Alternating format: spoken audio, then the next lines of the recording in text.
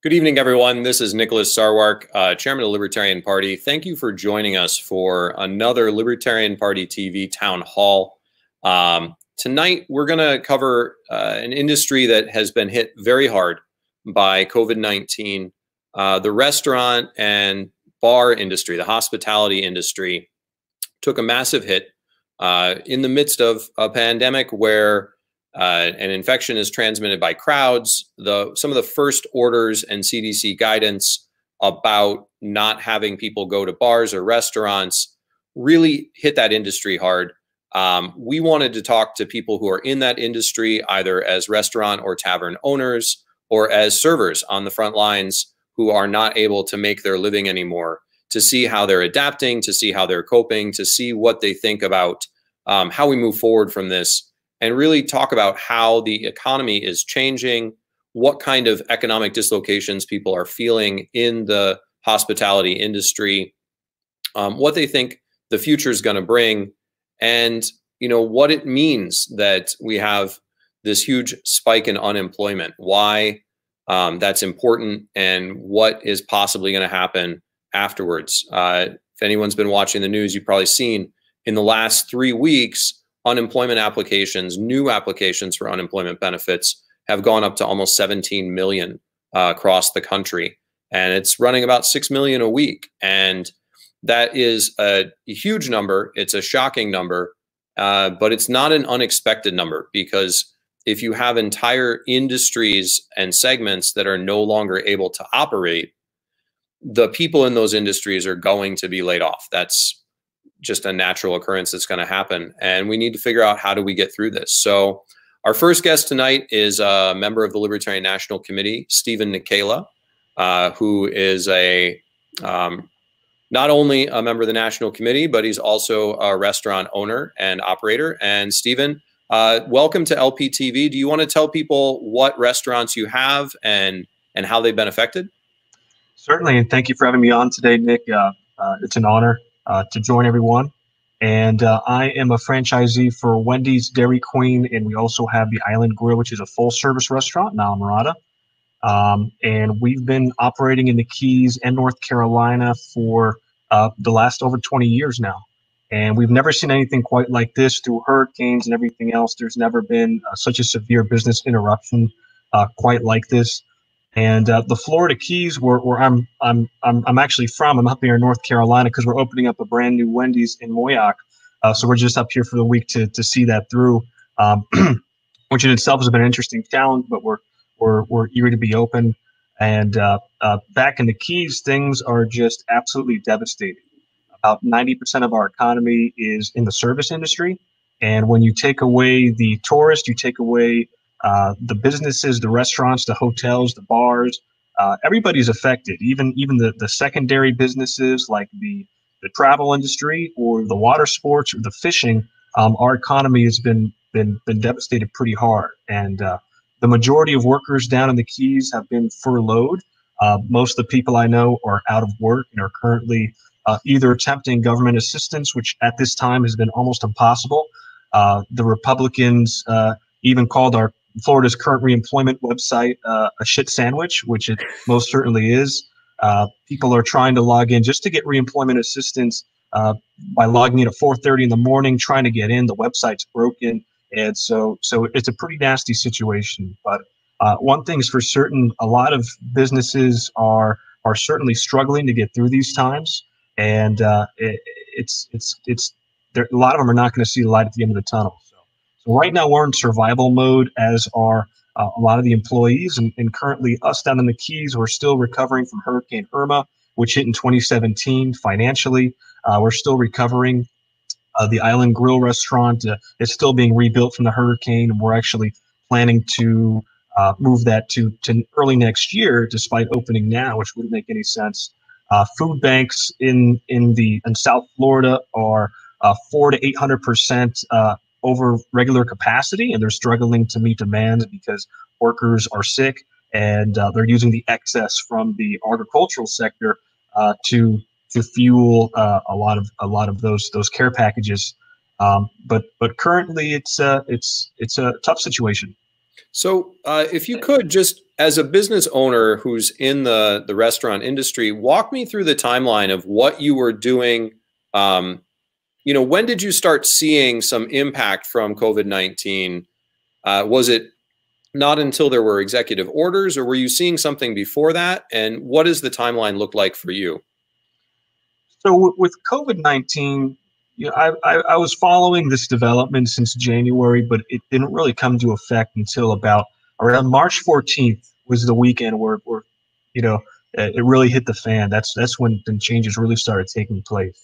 About the middle of March, my girlfriend, who works down at the Southernmost Beach Resort down in Key West, they're a high-end resort there, and typically around that time they see near 100% capacity. So they were starting to be a little bit slower. It was still a busy time, but they were down slightly.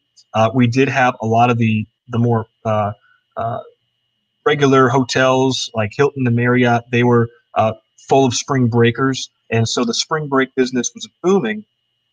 Around that time, the cruise line industry decided to stop entering the port of Key West, so that immediately took us down a peg. We expect about 100,000 passengers to come off the cruise ships every month in Key West during our busy season, and without that, we immediately felt the impact. Right around the time when, the Monroe County and the city of Key West started passing ordinances to cut down on tourism and to cut down on the bars and restaurants and alcohol sales. So they actually it was on the day of St. Patrick's Day, they decided to close down all the bars at 5 o'clock. So here everybody was in DeVal Street, dressed up in green and ready to go out and drink and have a good time. All these spring breakers, young people, going out to have a party. And then at 5 o'clock, the bars closed and people started leaving. And from there, we saw a gradual decline day after day. Restaurants were still allowed to sell alcohol. They ended that over the following days. And they continued to clamp down on restaurants to be carry-out only, and then non-essential businesses were forced to shut down until finally, as we speak, there's actually a roadblock coming into the Keys that only residents are allowed in, and anybody who flies in has to self-quarantine for 14 days. So the situation escalated dramatically, and currently there's a lot of businesses that are temporarily closed and people that are out of work. What have you done as a business owner with regard to your employees? Did you try and keep everybody on staff? And tell me about how that decision-making process worked for you. Certainly. So in the restaurant industry, your profit margin's about 10%, less than 10% typically.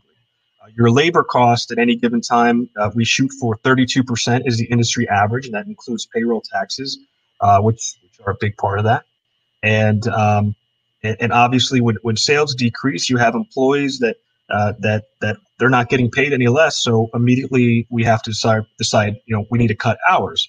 So we go based off of volume, and right off the bat during the peak of the crisis, or I guess really right now, up till now, we've seen about a 40% decrease in sales over our seasonal averages.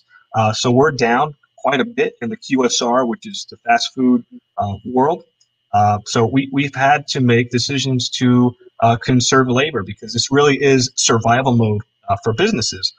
So we've had to make tough decisions about cutting hours, cutting staff, referring people unfortunately, to the reemployment system, and hopefully they get a reemployment check if they can actually get through the website and get set up, which is so far no one I know has gotten a reemployment benefit. And the majority of folks can't even get on the website, so it's a huge disaster. But businesses need to conserve as much cash flow as possible. So there's a lot of going to the banks to refinance, to ask for deferred interest payments only, or forbearances. So businesses are trying to pull every trick in the book to try to maximize cash flow and minimize their overhead. We've cut down on trash pickups per week. We've done everything we can to nickel and dime our way through the situation. That has included cutting labor, unfortunately. So I just want to, kind of step back and put this into a little bit of perspective for people. I did not know this, but apparently there's over 1 million restaurants in the United States, which is about one restaurant for every 330 people. And you were telling me before the show, can you just share with people how many restaurants fail in the first year or the second year? What's the normal failure rate for a restaurant if one opens, and what drives that if there's not an infectious pandemic? Certainly. During the good times, the average failure rate for a restaurant during the first year is 80%, and the 80 to 90%, I think it's 90%, and then during the 3 years after that, it's 80% of that 10%. So it's, the failure rate's 90% in the first year for restaurants, and then it's 80% of the 10% that survived that first year go out of business. So the failure rate for restaurants is very high, and the reason why is because the restaurant industry requires a lot of capital expenditure to get started. Profitability is key, because in the restaurant industry we have two main variables. You have your food costs and you have your labor cost, and if you don't control those two variables and keep your expenses in line, failure is very, very easy. And then when you compound that with your payroll taxes and your liquor licenses and everything else, things add up. A lot of people have the misconception that in QSR and fast food that we're making millions of dollars a year and we're making all profit, which is simply not true. We go based off of survival, and in reality, our profit margins are very low, if any. So in other countries that, people have told me that they don't have the same kind of restaurant requirements with, large dining rooms and lots of licenses and big kitchens and lots of staffing and parking and all that. There's a whole industry in other countries where somebody puts pictures of food on Instagram, or a little abuela in her, house makes tamales, and then people send an email or make a phone call, or she just goes around the neighborhood. That's not something that we see a lot in the United States. Do you see that as being something that we might see more of as we come into an environment where people don't want to go out into crowds as much? I would hope so. I think definitely the industry is making a move towards carry out and delivery, which has already been gaining steam in the last few years. Companies like DoorDash and Grubhub and Uber Eats have been getting a huge market share. And in some cities, you actually have what's called dark kitchens. And dark kitchens are restaurants, let's say like Wendy's, where you would have just the kitchen and it would only be delivery. So there'd be no physical restaurant to go to, but it would only be delivery. So certainly those options, I think, are the future. I think businesses are adapting to the new environment.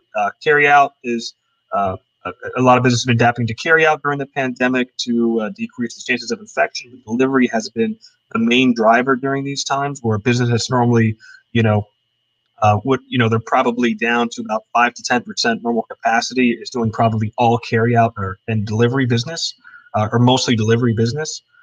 As far as being able to just, text your neighbor or somebody making a pie or something and putting it up on Facebook Marketplace and having them deliver it, those things would be great. But unfortunately, it is a highly regulated industry in a lot of ways, and I hope we can see some more community sharing of resources in that way, where people can help each other without having to worry about repercussions. But industry-wise, we're definitely heading towards, I think, more delivery-centric, and unfortunately, we've had to take a crash course in that for a lot of businesses that don't normally deliver. What do you see as sort of the positive aspects of this, or what do you see as the light at the end of the tunnel? A lot of people are we're in the middle of it right now. We're in the crisis, and a lot of people are getting pretty down. So what do you see as the light at the end of the tunnel? And is there anything that you yourself are doing to try and help the people who are in your industry, or, whether directly or indirectly? What are you doing to try and help people in the community as the government kind of keeps failing in helping anybody? Absolutely. Well, we had a local newspaper reach out to us the other day. They're actually running ads for all the businesses, free ads to tell, to say what businesses are open. We gave them the whole office a bunch of Frosties and chicken nuggets as appreciation. I see a lot of businesses coming together. I see a lot of businesses donating excess food to food banks. I see a lot of businesses that are out in the community giving away free food on their front porch. I see a lot of people coming together. I see a lot of the NRA, the other NRA, the National Restaurant Association, is giving away $500 grants to people in the industry to help support them. A lot of the corporate offices, or the corporate, like for instance, Wendy's corporate, Dairy Queen corporate, they're doing what they can to source masks for employees, thermometers, things like that to keep our customers and our crew safe. So we're trying to do what we can right now in the moment to get us through this as safely as possible. And I think, the light at the end of the tunnel here is that, we had this in 1918 and we got through this. And I think the 1918 Spanish flu was actually a lot worse than this was. And we managed to get through it, and we'll get through it again. And I think what we're going to see is probably a lot of shift to new technology in the future, like delivery that we mentioned, and other ways to minimize the interactions between people for hygienic purposes. I think a lot of full service restaurants are going to open, with people apart in the restaurant and things like that, to minimize any kind of infection. So, I think right now it's hard to see any light at the end of the tunnel, but I think there will be some restructuring here that could potentially change the way that we eat out. Awesome. Well, thank you, Stephen, for joining us. We're going to keep you around, but I want to talk to Mike Kane, who is down in the Florida Keys. He is a bartender in Key West, or he was up until recently a bartender in Key West. He's been also shifting into the real estate business, and I just wanted to get a sense from Mike. What was it like being on that behind the bar, being a server rather than an owner when everything hit? And let us know, Mike. Just unmute your microphone first. All right. So thank you, Nick, for having me on. I think the thing is here, what's going on is that everybody needs to understand the Keys are all dependent on tourism, and tourism represents roughly 85% of our economy down here. And we do have a slower time of the year, which is typically the end of summer and early fall. And what we have are a few busy months, February, March, April, and May, that really constitute about 60 to 70% of our revenues down here are all made during that time. And when the governor shut down all bars, which I happen to be working at one part-time, it was a true shock. It really was. And it really just maybe just take a step back and think, what are we going to do next? And so it was a shock, to say the least. But yeah, it was. It's really terrible. There's a lot of people down here that are already living paycheck to paycheck. They're just doing what they can do to try to stay on this island, and a lot of those people, unfortunately, will be leaving. So, yeah. With the other bartenders that what are they doing to try and get through this with, just basically their job, or at least the job that they did have, is not something that works right now? What are they doing to adapt, and what are they doing to help each other? Are they getting any help from the government? What are you seeing with, your friends who are also in this same spot? Most people are trying to file for unemployment, but have had such a bad experience with the website that they're not able to. Unfortunately, just our economy down here is so based on tourism.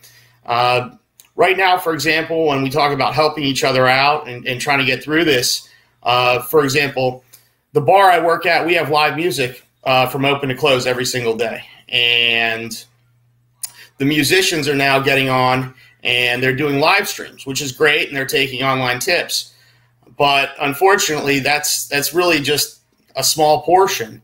The bartenders I know are all just basically living off their savings, and I do know a few that have already left, and they're leaving the area. So due to high cost of living down here. So has anyone that have they shifted into things that are growing right now, things like delivery or whether it be grocery or package or, you know, restaurant delivery services, things like that. Have you seen anybody trying to shift to other jobs? And is that something that is even viable in a place that is so tourist driven when you can't really have tourists?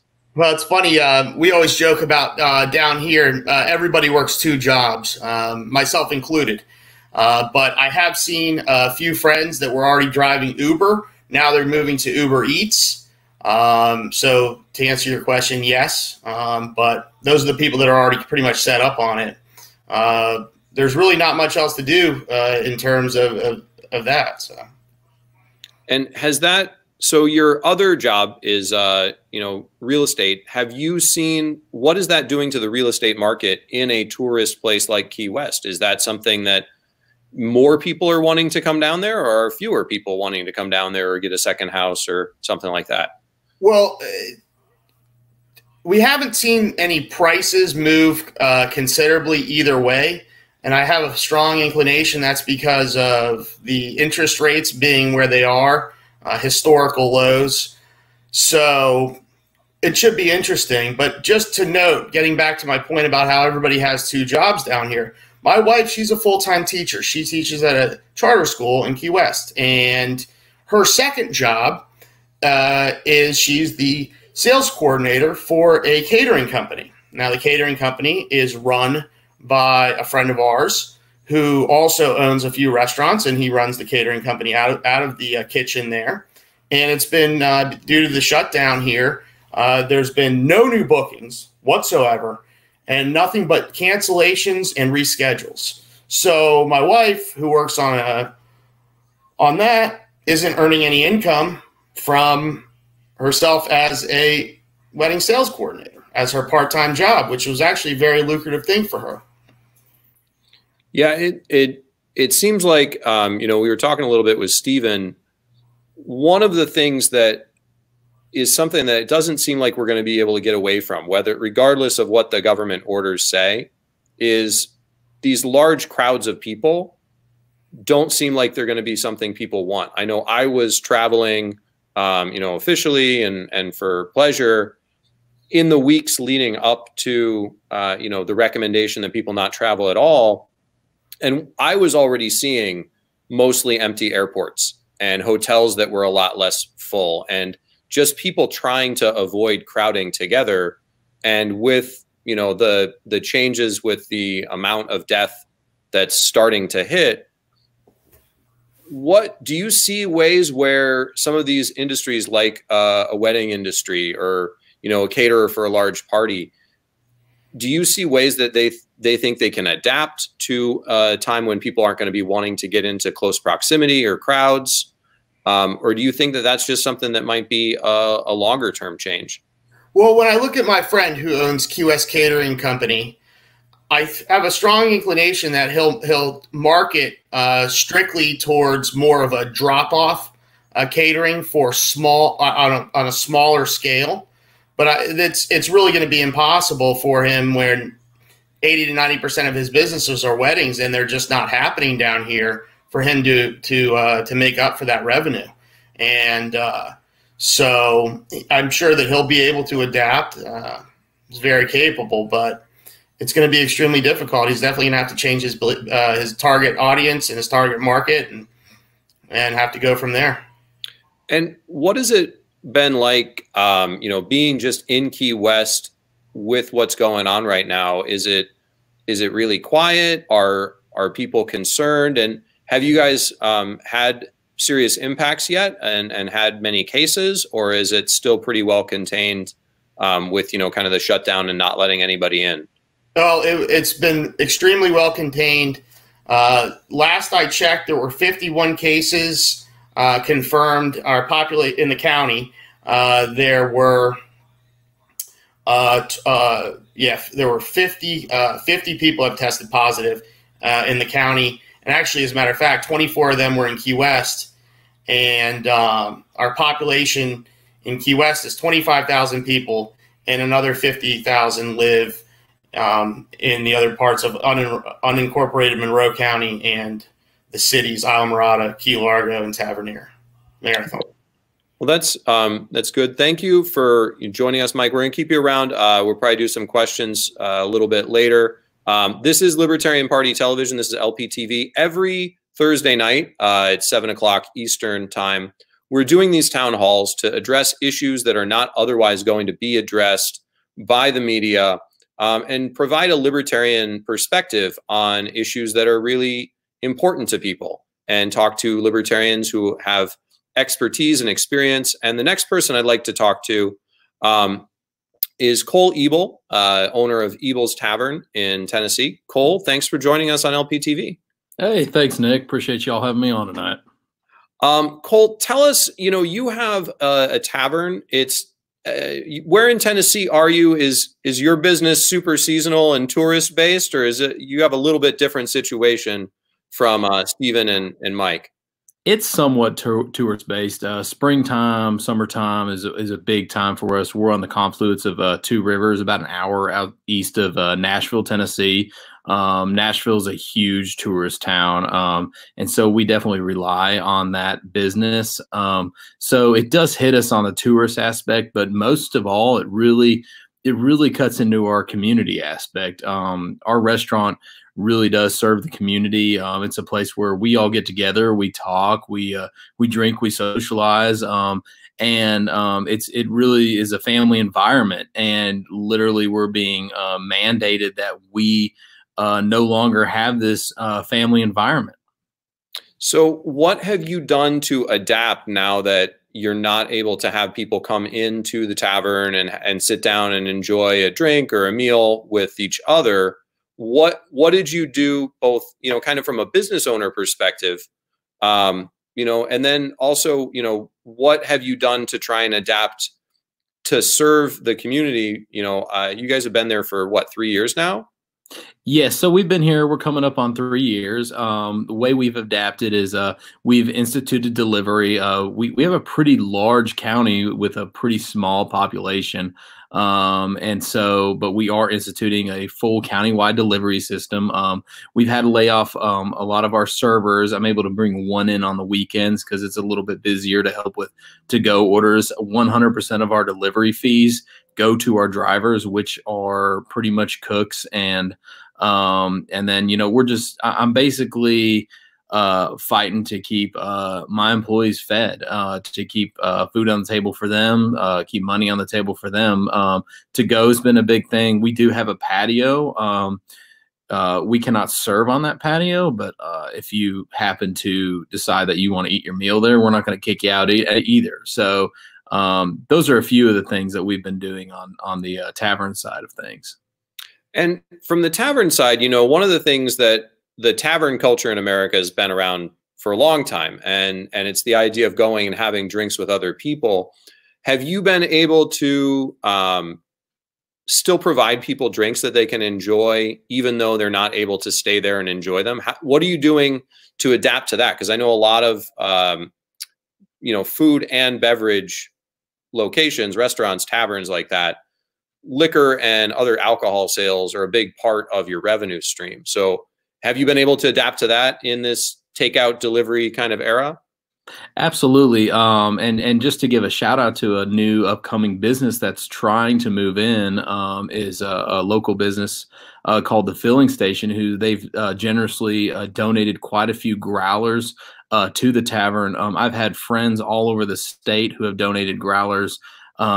Basically, growlers are glass containers that can hold beer, is what they're designed for. But we've gone ahead and accented that with we're doing to go margaritas, we're doing to go rum runners, we're basically advertising we're going to deliver a rum runner right to your door. And so that's been helping. Many people have been very supportive. Again, we've got a very strong community here, very supportive people. But what really honestly worries me is when this accordion comes back in on itself, the people who are not retired, the people who are still living off of an income, when they don't have money to spend on things like a tavern, because again, we're an industry that is a choice industry. It provides for a lot of people, but it is a choice. It's not a necessity. So being a little bit of the higher price area, being a 5-star restaurant, those choices will minimalize.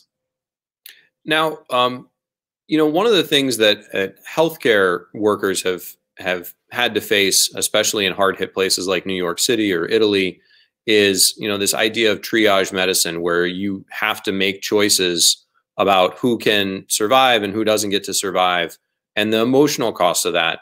And, we talk about the restaurant industry in these numbers and this abstract of this many million restaurants and this many fail and all of that. But what is it like when you have to make those decisions as a tavern owner of who gets to keep hours and who doesn't get to keep hours, who gets laid off and who doesn't get laid off? Can you just talk to people about what that's like from a more personal level? Absolutely. I mean, first off, my employees are my biggest asset. They're my biggest investment. I put a lot of investment into them, both financially and both, as far as just they're people. They're real people. These are real people being affected. So I have to start triaging people I care about. The first ones I had to take off were the servers, because I can't serve. It's illegal right now for me to serve. And it's devastating to them. So that's the first people. Then I start triaging off people who are supporting or going to college if they're still living with their parents. Those are the first people I try to let go of, because then there's people who are supporting themselves. But then after that, if it's someone who's supporting themselves versus supporting a family, I've got to let go of the person who's independently supporting themselves, because at the end of the day, I have to pick who has the most people they're supporting. And then the next step goes, being that we're at about 50% right now, is I don't want to fire anybody. I don't want to shut down, but then I have to start cutting. I'd rather cut pay than fire someone. And being that we had the restaurant statistics earlier, we're a new restaurant. We're not in the black yet. We're still in the red. And so this is just diving us further into the red. I'm not making any money at this. I hope to one day. Again, it's an investment, but at this point, it's just survival. It's just trying to keep food on the table for my employees. Now, and with that kind of challenge, what are you seeing as far as the government response to what's going on versus what's, you're in a smaller community in Tennessee. What are you seeing with the voluntary community response to, kind of getting through this for people who might be older and, needing to self-isolate, people who are running into, their job just went away? What are you seeing in your community, and what do you think is being done right? What do you think could be done better? Well, first off, Carthage, Tennessee is a city of 2,300 people.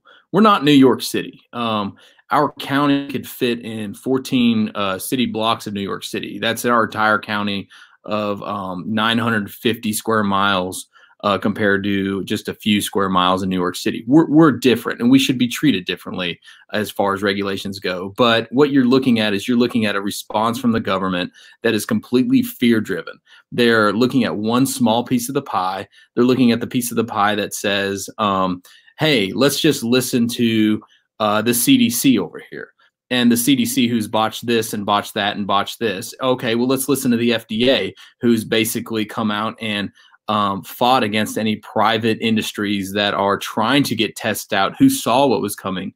That's coming up. And then as far as the community goes, the reaction for the community, you've got your people out there who are always, that are the nosy people. They're out sitting here saying, oh, I saw so-and-so at Walmart today. I can't believe they'd be out there. And you're telling yourself, what are you doing out there? And it's just you got this Karen mentality, if you know what I'm saying. And but most of the other community, I mean, they're sick of it. We're looking at a situation where May 1st, and this is just a prediction of mine, May 1st, either they open it back up, or we're looking at unofficially, we're looking at speakeasies popping up, and that's what's going to happen. So one of the things that has been very frustrating, I've been watching this early on, and the Libertarian Party was out in front of calling for more testing, weeks before even any of the lockdowns happened. The communication from the government hasn't been very clear. You know, they haven't used clear, plain language and said, hey, if you cough or sneeze, you could infect somebody. Don't be in close physical proximity. Don't stay in, you know, confined spaces with air. If you wear a mask or a bandana, it stops you from infecting other people. It doesn't protect you, but it's a good thing to do as a good neighbor. None of that stuff has come out, or it's come out so far after the fact that what I've heard from a lot of people is they hear these orders about what you're allowed to do, but they don't understand what's behind the order. And that leads to, you know, kind of a resentment or concern that this isn't really something that they should be concerned about. And I know you are involved in local government there. What is your government in Tennessee? What are they doing, and what could they do better on that? Well, I mean, basically on our local government level, I'm on the city council. My wife's on the county commission.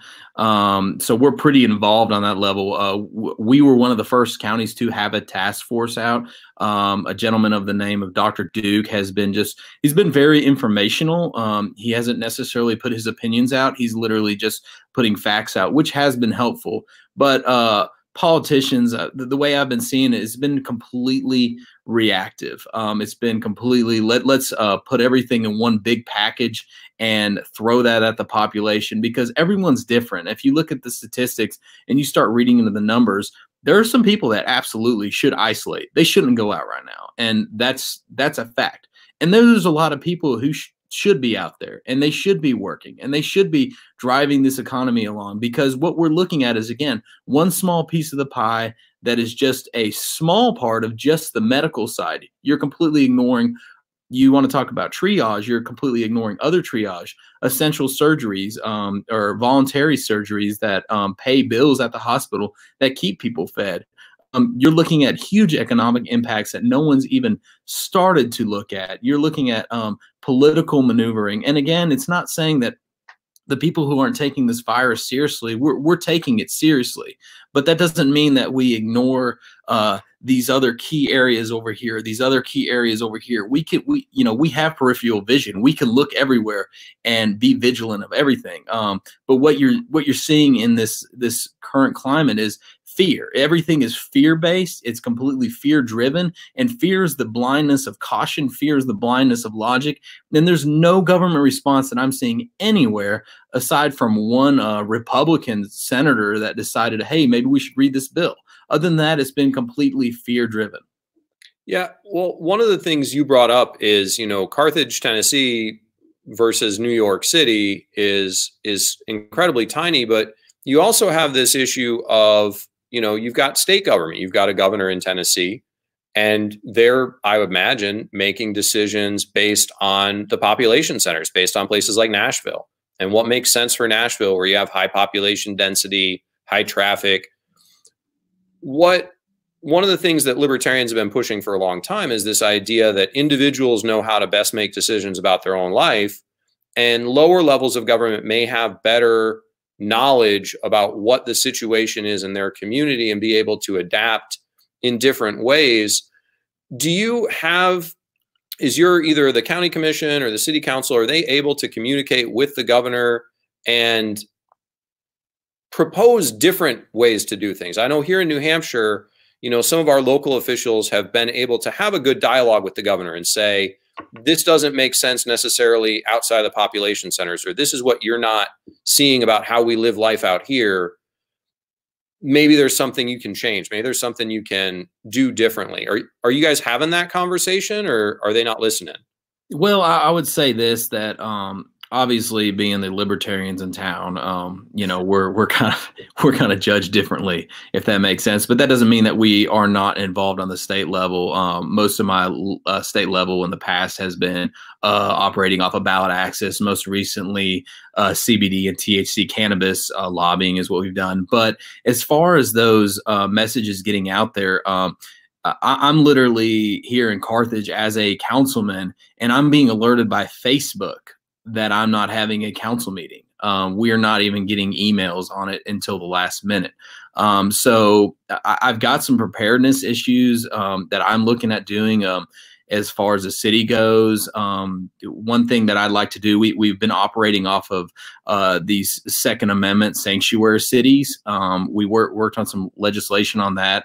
It did get voted down, but I'm looking at some, possibly some other sanctuary resolutions that basically say, yeah, we don't want to comply with the state's mandates on this because, yes, it is tough here in Nashville. It is tough here in Memphis, but we're not Nashville. We're not Memphis. We live out here for a reason. We have an economy out here that's different.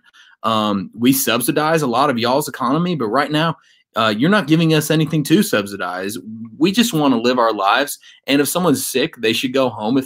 If everyone should be washing their hands regardless with hot water, everyone should be drinking hot beverages regardless. It's just common sense.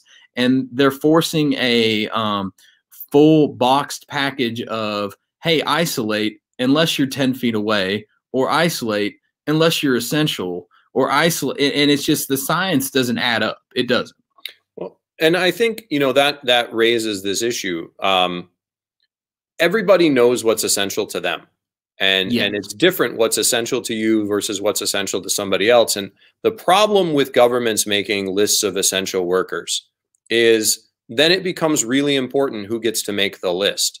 And, one of the things that, just to tap into something we talked about on an earlier edition of the show, if you had good testing for antibodies to know who had been exposed to COVID-19 and had already recovered, you could test an entire community of 2,300 at relatively low expense and actually do what is a much better way to deal with a pandemic disease, which is the test and trace model, where if somebody gets sick, you figure out who they had contact with and you kind of isolate those people. You don't isolate everybody because you don't know anything. And I think one of the frustrations a lot of us have had is this flattening the curve is to buy time. It's to buy time because we had a government that didn't do anything. But what we've done now is we bought time and we still don't have massive testing. We're testing less than 150,000 people a day in the country. We bought time and the federal government is shutting down the drive-through testing centers. They're running out of the stockpiles they said they had, and they're not really doing the testing that's necessary. So I think that's part of where the frustration comes is, they said, trust us, and they're not doing anything with the time that we're buying at great personal cost. I want to kind of open it up to questions from, the audience and kind of bring in everybody. The first thing I want to ask, we'll just go in order: Cole and then Stephen and then Mike, or actually Cole and Mike then Stephen, because it's reverse order of what we started. What are you seeing as far as support from customers? Either patrons of the tavern, other people around. Are they reaching out to you? Are they trying to help you as a business that they value, even though they can't use your services right now, or at least not at the same level? Absolutely. I mean, we've got a phenomenal customer base. I don't know. We would not exist without them. They've shown us nothing but love, support. They're buying gift cards. They're going out of their way to spend quite a bit of money with us. And I see their checks typically, and they're not as much as they are right now. They're really reaching out, and it's very heartfelt. One thing I do know that people can do for their local restaurants is if they're not operating, buy some gift cards from them. If they are operating, just try to support them at least once a week. And that doesn't mean you're one restaurant. Everyone has 5 or 6 local restaurants. Spread it out, spread the wealth out, and do it voluntarily. Mike, what are you seeing as far as how the community is reacting to the bartenders that they know and love, and what are they doing for each other or for you guys? Well, I have seen quite a few of my colleagues they've all been getting a lot of people have been buying them beer and dropping food and beer and alcohol off at the house for them, which has been very nice. We have seen a lot of local restaurants giving away food every single day. There are people, business owners, restaurant owners in the community that are giving food away for lunch and dinner. So just to make sure that people aren't going hungry. And it's funny how hard the restaurants are being hit, especially down here, how how generous that they've been. And I mean, just today, I know a friend of mine gave out over 400 meals for free. So it's the outreach has been very good to the community. I love to hear that story about, you know, people helping each other. Stephen, what are you seeing as far as the community trying to support you or your staff in this time? Well, I see, you know, the community in Key West is very strong. People are banding together. We have somebody that we know that's actually making cloth masks for us right now, which is a great service. Customers are expressing their appreciation, sending us reviews, letting us know that they appreciate the hard work we're putting in during these times, and we appreciate our customers. And so, you know, it's been positive so far. People are just trying to get through it. Yeah, I mean, I want to, you know, this service, this ability to just hear from people who are libertarians, who are out there in the community, who are dealing with this stuff is really valuable because, you know, one of the things people have talked about is this idea that it's called social distancing because that's what they decided to call it. But scientifically, really what it is physical distancing, right? Because viruses can't walk by themselves. They only move when we move. What we're trying to do with this is have less social distancing where we're still able to connect with each other, to know that there are other people who are in these similar situations, who may have different ideas, to let everybody know that we're trying to support each other. You know, and we're going to keep doing this. I just want to shout out to Justin Heinrich for, you know, contributing to the Libertarian Party so that we can keep having these broadcasts, keep getting some of these messages out that maybe aren't going to be the biggest, you know, they're not going to be what's in the news, right? The news is talking about what the government's going to do or what the government's not going to do. You know, one of the things, you know, Kara asks a really good question, I think, and this one's probably for, let's say, Stephen and then Cole, because you guys have full service restaurant things. What's reopening day look like, and what are you going to do differently about the dining room or the bar area? How will the floor plan look different to be able to be successful once we loosen up some of these, you know, these guidelines and it's able for people to come out and be in crowds again, or at least be out and about in restaurants and taverns? Certainly. So our full service restaurant, the Island Grill, was supposed to be open this summer. We've delayed it until Q1 next year when hopefully this will be over. We're still in the rebuilding process, which is its own can of worms with government red tape there, which you wouldn't even believe. We've got every government agency coming out of the woodwork that we need to comply with just to get that level. But we've pushed that back till Q1. And my prediction is going to be during the reopening process, I think well into next year and probably for a long time to come, people are going to continue to physically distance. People are going to be wanting to, you know, get back to some semblance of normalcy while still maintaining some safety precautions. And so I'm certain that we've got a ton of seats in the restaurant.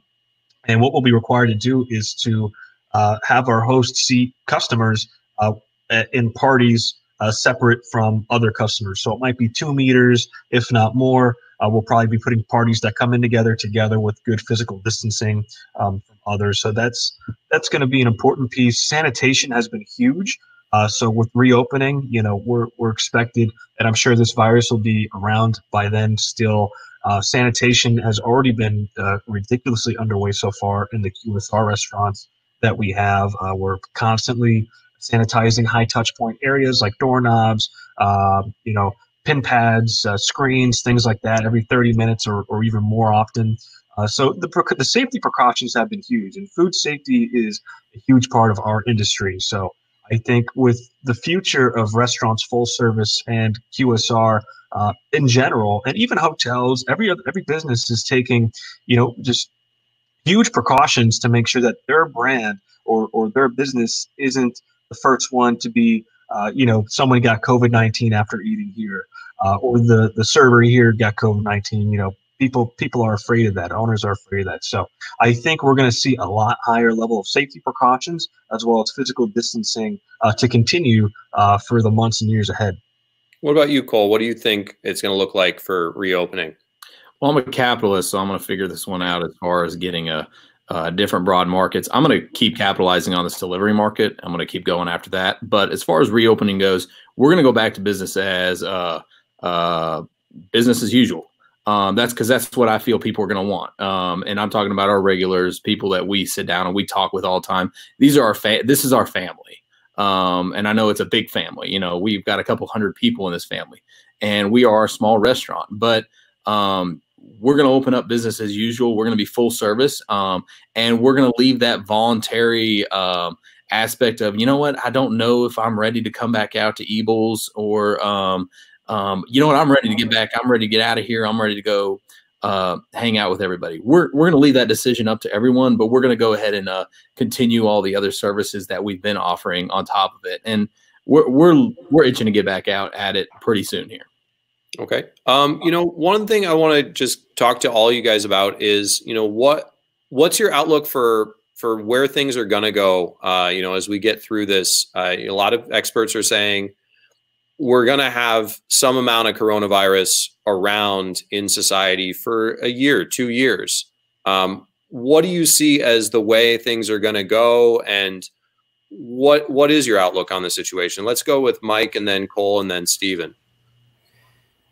Well, I firmly believe that the market will end up mitigating all of these issues, and I think it's really important to stress, you know, how much ingenuity the market really has, in the sense of, I think that if government regulations aren't restricted, that we will move towards an extra legal economy. You'll see people operating things without licenses, performing unlicensed work, et cetera, just to feed their families. And so I do see, though, some room for improvement, though, because I think governments will have to be forced to reduce these restrictions, these undue burdens during this really unique situation. So. Yeah, I agree with Mike here. I think May 1st comes. People are going to they're going to come out one way or the other, with government permission or without. I mean, it's not going to last this long. People are, the government has kept people just content enough, but right now people are starting to get, they're not as content, and they're going to come to a situation where either they're going to have to bend on a lot of regulations, or businesses will flounder. And if they don't bend on them, I mean, they're going to start looking at options for the next boogaloo, you know.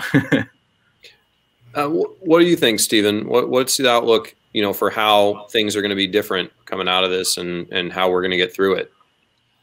You know, I think it's hard to say exactly. I think that the right answer is nobody knows, but what we can see from the data is that the resource peak that we're going to need over the next 2 weeks, about mid-April, is in the United States, is where we're going to see the most amount of use of ICU beds, ventilators, and regular hospital beds throughout the country.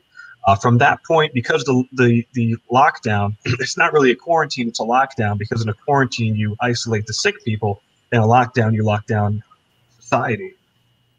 So because of lockdown and all the other measures that people are voluntarily taking, started about 2 weeks ago, I think probably in May towards June, we're going to see a drastic decrease in cases. But the problem then is, what's the exit plan? Because as soon as people start going back to normal, and I think people will change their behaviors, which will keep that curve nice and flat, you know, things are going to increase again. There's going to be more cases. You're going to have second and third waves of infections like we had during the 1918 Spanish flu. So I think ultimately, you know, we can't, it's a false dichotomy to choose between the coronavirus and the economy. It's like, you know, choosing the lesser of two evils. It's not a real dichotomy, because I think we can look at ways that we can mitigate the problems of the COVID-19 disease by looking at other countries, looking at what Japan is doing, what South Korea is doing, using more trace methods, and hopefully opening up to the free market. There was a laboratory in Seattle that actually had they were doing private testing for COVID-19. The FDA and CDC shut them down, but they tested anyway, and they found a patient who tested positive for COVID-19. They debated what to do morally, and they ended up telling the state about it. And the CDC and FDA came back again and shut them down after they were already, running tests privately for citizens to help in tracing. So I think the government has definitely impeded on a lot of the space the free market could have taken up here to innovate and provide services for. The World Health Organization had a working test. There was working tests in other countries that were offered that are even being imported now to the United States that weren't taken because the CDC had a monopoly on testing, and they wanted to test for SARS and MERS and SARS-CoV-2, and they botched the tests, and so it set us back a month. And those things do affect us badly. And in the short term, in Florida at least, the unemployment system is terrible.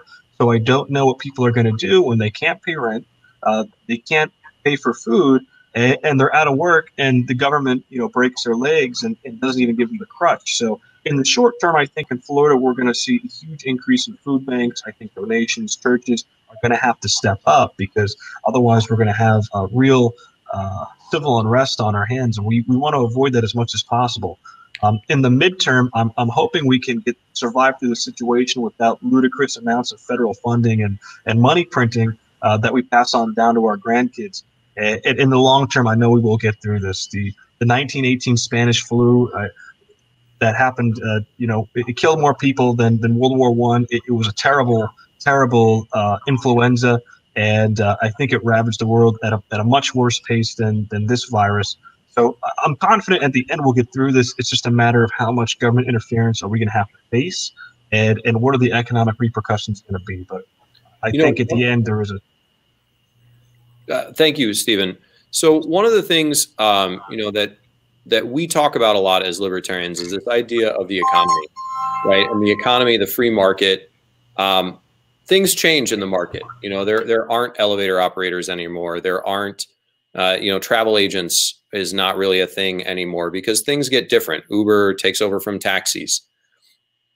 We talk about that in the broad way, but it's really hard to be in that economic dislocation. It's real people who no longer have a job, who have to find a new job. It's business owners who the business that they had, it's not going to be an ongoing concern. One of the things I've been thinking about is, we have some doors that have been shut right now. There are some doors that have been shut, and there's some doors that have been opened. And we can spend a lot of effort trying to reach back and open those doors that have been shut and claw into them, and that seems to be the government's response. They want to bail out industries that may have problems, being viable, like cruise ships. Or we can take that deep breath and look into what's possible. What new things have we not even invented yet? And walk through some of the doors that are open. And so I love what you guys are doing to stay positive, to help in your community. I think it's showing a lot of people that when a real crisis like this comes, where you just can't throw government money at it, it does come down to people and business owners and workers working together in their own communities. Thank you guys for being on. This has been Libertarian Party TV. Tomorrow evening, Libertarian Party Candidate Hour will be on LPTV with host Pat Ford. At 8 p.m. Eastern, he's going to have Trisha Butler and Kalish Morrow. Be good to each other, everybody. Stay safe. Look for the helpers, like Mr. Rogers said.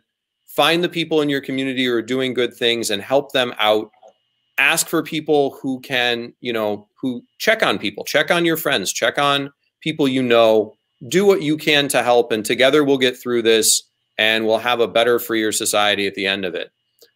Thank you guys so much for tuning in, and thank you for the support of the Libertarian Party and LPTV.